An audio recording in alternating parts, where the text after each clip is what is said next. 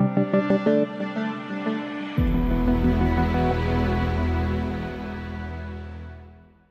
know, I was having a discussion a few weeks ago while I was in Orlando at the amusement arcade show, and you know, some of the bankers were asking me, some of the credit guys were asking me the future of cinema, and I said to them, I said, you know, it's the biggest contradiction where we talk about online sales when it comes to the retail space, and that is exactly what streaming is to the movie-going experience. It's basically online sales. The truth of the matter is, while online sales have been going up, the cost of real estate, commercial real estate, has done nothing else but skyrocket because it's become more and more valuable and because it's can become more and more desirable. And if you look at the retail shopping experience, it has become more of an experience than just branded shopping. And it's the same thing with going to the movies.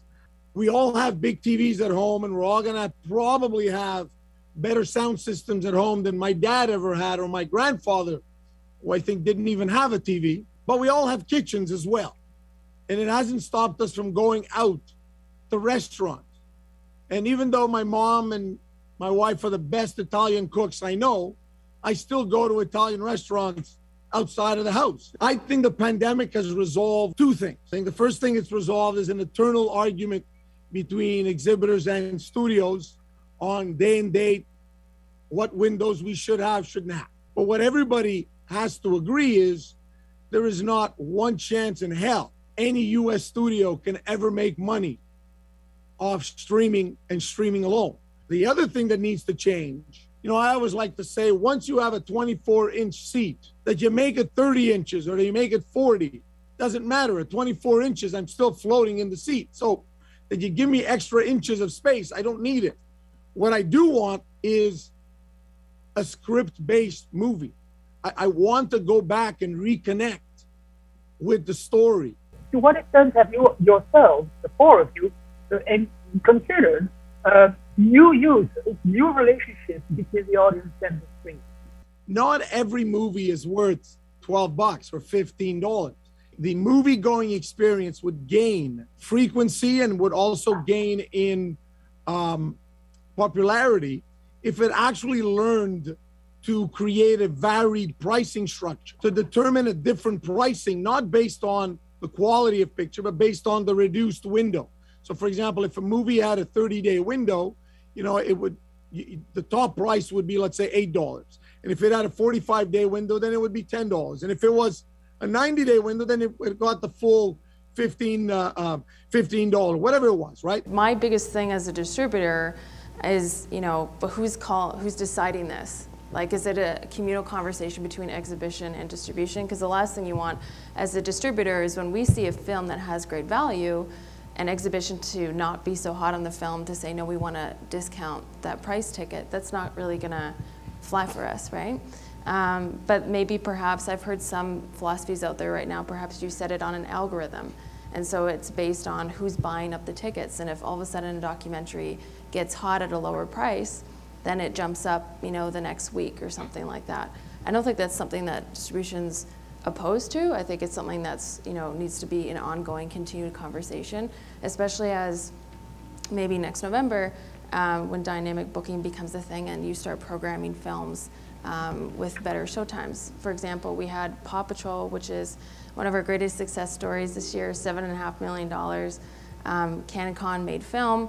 And what we did with it, we recognized that the audience was under the age of 5 and that they would be asleep by a certain hour. So we booked more matinees than we would have late evenings with exhibition. And exhibition was all for that because it meant that we both were going to be more successful on the title box office wise. 4D, 5D, 6D, 7D, 9D, 11D. Dom, please explain to me what's happening with these and what is Christy doing with all these? Well, certainly I think everyone knows the difference between 2D and 3D. Usually I think 4D they add things like shaking seats, or 5D they blow air at you or smells or whatever. Christy's sort of focused on the visual experience and the audio experience right now. So going from 2D to 3D, I'm sure there's a lot of people in the room who've walked away from a 3D film a little bit dissatisfied with the experience. And that's something that new technology will address. One of the biggest issues with 3D film presentations is that the 3D equipment, it sucks all the light off the screen. It can take up to 75–80% of the light away. But with new RGB laser technology, you can put in a projector that's far more efficient, far brighter, and you can put a bright screen, a bright display in front of your audience, and they'll enjoy their 3D that much more. So we've seen, yes, the seats shaking, the wind coming, the thunderstorm. Do you think that this is going to attract a new audience, or audience is going to become an amusement park at the theater? When we went digital, so in our case, it cost us about $15 million Thanks, to convert all of our auditoriums to digital projectors. We were unable to increase the price by $1. Customers were not willing to pay more for a digital experience, even though it was a higher quality experience. And that's expected. I'm not paying you for that. That's what you are. You're a movie theater. You're supposed to give me that. As for the shakiness of the seats, I gotta tell you, the reaction I'm getting from people is, if the selling point for your movie is the shaking seats, the snow, and the 3D, it must be a really bad script, because that's all you got. That's the reaction people are getting. Yes. That's the customer's reaction. It's a bit of a gimmick. Vincenzo, you are right. I think that the shaking, the spectator, the audience needs to have a shaking inside. The emotion has to be inside, not on the chair. Suddenly you have a new means of distributing foreign products in other countries. And so I think that something like that is very key, very important. Now that we have these possibilities, we should use them. What do you think? The more access we have to foreign content, the more enriched we are ultimately. The truth of the matter is, there is nothing wrong with making money with Italian comedies, with Italian dramas. I think we need to open up. And you know, it's not a secret. When we opened our theaters, my largest theater is 18 screens. My largest auditorium is 400. My smallest is 100. There's a reason for that, right? It's because I know that documentaries aren't going to need a 300 or 400 seat auditorium, but at 100 seat, they're fine. And they deserve to be played. The whole idea when we built 18 screens wasn't to play 18 of the same movie. It was to play 18 different movies. It was to offer variety. It's to attract the popcorn eating, the coffee drinking, and the no concession guy at the theater. Last year, we were forced to reinvent the way to have a festival, and we did a drive-in. We put a drive-in at Ontario Place. It was incredible. We built with Ontario Place a partnership. We built a big screen, and we had 500 people, even 800 people every night. But we were screening foreign films with subtitles. And I imagine 50 years ago, with the projector of 50 years ago, was going to be impossible for a car that was hundreds meters away from the screen to read. There's a lot of technology that goes into putting subtitles on the screen at a movie. But certainly drive-ins themselves offer unique challenges because of the sheer size of the screen. So what most people, or many people, don't realize is it doesn't matter how far the screen is from the projector, but a big giant screen like a drive-in, you need a big huge projector. And the type of format we did there was we needed the latest technology to give that screen enough light to make it look decent. What about you know, for sure, Canada in particular, with the weather that we have, movie theaters, you know, cannot be in a drive-in all year round. But what do you think the fact that in Canada and all over the world, we are living more outside because of the pandemic? Probably would like to have, probably, as in Europe, the possibility to enjoy culture and events outside. You see a future in the public screenings outside? Certainly at the start of the pandemic, you know, the movie theaters stopped calling us for projectors, but I was fielding multiple inquiries every week from from folks who wanted to start up this type of operation, an outdoor screening type thing. So, you think it is going to be part of the emergency only, or you see it also a trend of the future? I think open air, like I said, presents some challenges to the experience. It's tough to get the audio right, as you probably realized. There's all sorts of issues with ambient light and screen distances and viewing angles and things like that. I think the best place to see a movie would still be in a cinema environment, but certainly I've seen a lot of folks experimenting with different things in the last few years. So what do you think, Vincenzo? Do you think that there is a possibility? Of course, Cana, Monreale is even worse, the weather there, but think about theaters that are open air. What do you think? If it was an open air, like an amphitheater, an open amphitheater, I think that comes closer to the enclosed movie theater experience. The fact that you're alone in your car, you're socializing, but you're not. What's interesting when you watch a movie in the same room with somebody is, for some reason, when somebody gets scared, they react, they yell, and then you get scared. And so there's a certain, going to the movies in a dark room without shaking anybody's hand is the closest thing to social distancing, if I could use the expression, created from the pandemic. Going to the drive-in is a campground experience in Quebec. Like I came to the event that you organized for the Italian Film Festival. It was not the same as when I've been to drive-ins in Quebec to see. People actually get out of their cars. They actually have sort of like, long chairs, and they sort of sit outside of their car. What they're really looking for is an amphitheater experience. They want to do like a tailgating party, around watching a movie. I still am a big believer of the enclosed movie theater experience. You could add to that the emotion doesn't cross the metal of the car, even if windows are open. That's right.